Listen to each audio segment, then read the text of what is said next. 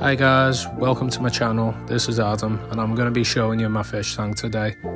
Basically it's a Fluval 57, also I think it's known as the 15 gallon version, and I've done some modifications to the tank over time. So I've cut the back section out, I've added an external filter. The original flex light failed me, so I ended up cutting a hole in the lid and a couple more holes to let the external filter get into the tank basically. So I'll be going over the tank today and talking about the aquascape and the inhabitants of the tank.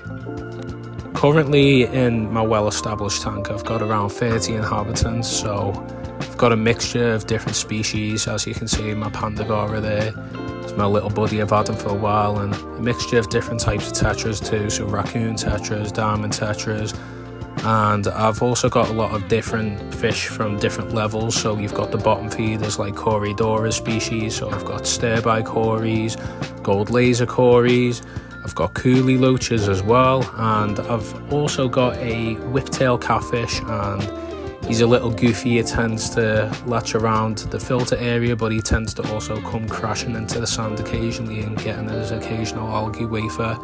And I've also got the main centerpiece fish as an Apistogramma hongzhloi. Really fell in love with this fish recently.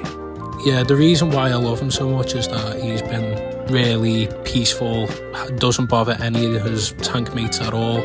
Like past Apistogrammas, or should I say dwarf cichlids, they were always a bit bullyish and tank bossy, but he just kind of minds himself to himself and doesn't affect anyone around him. I also forgot to mention the shy fish with a clown pleco there, Hara catfish. I've got two of them, they like to hide as well. And finally the honourable mention being the bamboo shrimp as well. I've got two of them, but they like to hide and just collect filter stuff. I do have an Amano shrimp, but again in hiding.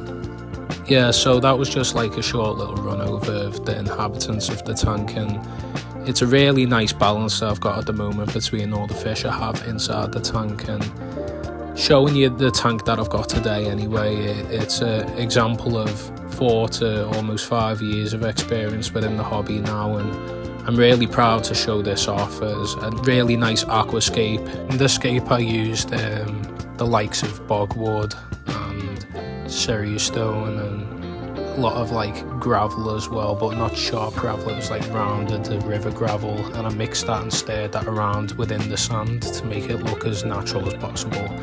So I've used a lot of foreground plants, mid-ground plants and background plants too. I wish I was able to name all of them, but there's a fair amount of plants as I've got a small addiction to keeping aquarium plants.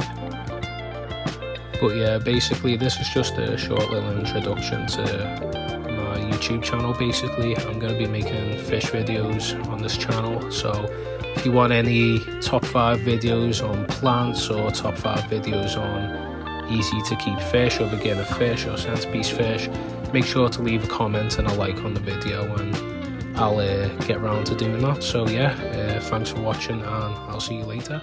Peace.